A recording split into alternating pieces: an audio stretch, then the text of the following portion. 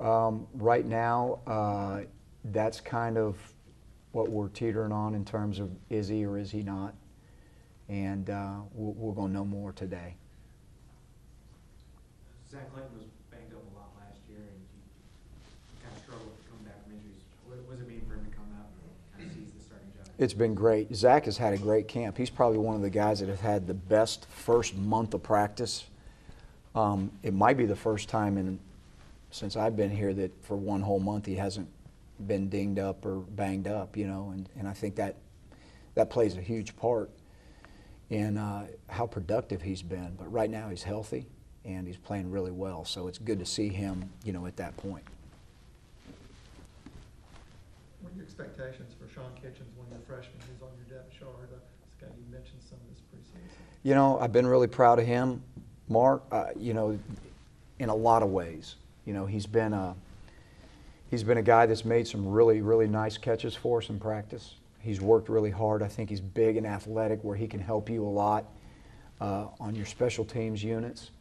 And he's getting better at his blocking. And, you know, we need him to be able to block the perimeter. We need to be able to use him some in the box as a blocker.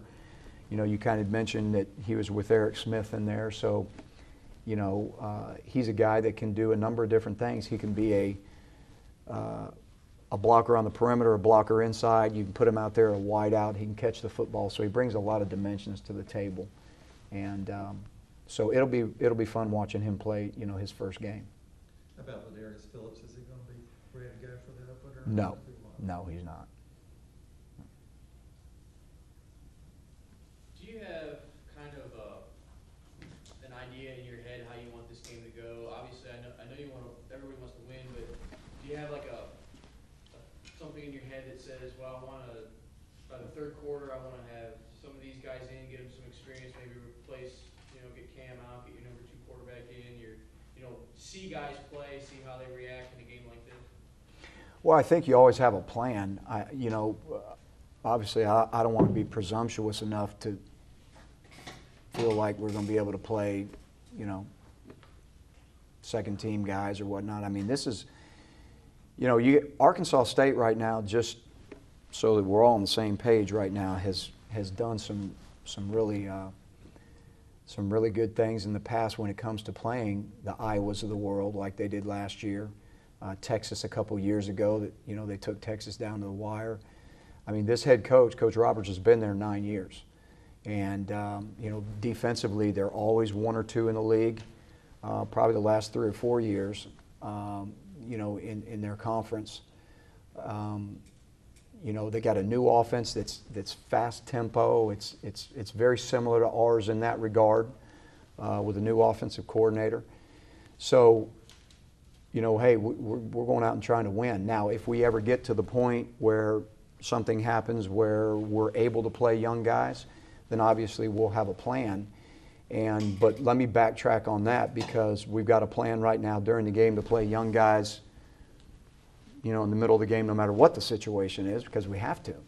So, you know, we've got a good plan on what we want to do. I don't really have any kind of pregame thought on how, you know, I have an idea of how it's going to unfold. I mean, I know how I'd like for it to unfold, but this is going to be a tough football game for us. It's going to be new, and we're playing a lot of young guys, and it's going to be fast-paced. And Arkansas State's not going to come in here and be wowed by any of this. It's not like they haven't played, you know, all over the country.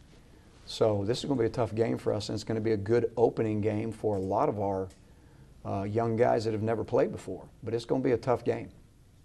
Gene, this freshman class came in with a lot of credentials, and there are 10 true freshmen on the depth chart. Can you just talk about the great camp they had as a class? I think, you know, it was kind of what everybody expected. It was a camp where those young guys got opportunities. For one, you know, sometimes you get young guys in, they don't get a lot of opportunities, but this was a camp of opportunity for all our young guys. I think that was one of the reasons that, you know, attracted them to Auburn. So it was good to see them come in and be able to have a chance to compete, and then when they had that opportunity, you know, they ran with it. So that's why you're seeing, you know, that many people on the depth charts. And there's more, because there's more guys right now that are going to be, you know, in roles that may be just special teams. And so, you know, as I said before, you know, there's going to be a good bit of young names out there that you just got to get used to. Coach, that being said, Arkansas State is a tough opponent. How much is it in the back of your mind that you guys have to play Mississippi State, open the SEC on Thursday? Well, obviously, you know, 2 games that fast is a concern. And, you know, certainly going to Mississippi State is a concern. But, you know, right now we're focused on this game. And it'll be a fast turnaround. We know that. We've prepared for that. But, you know, we're not looking ahead to, you know, game 2, game 4, game 6. I mean, we've got to go out and win this football game.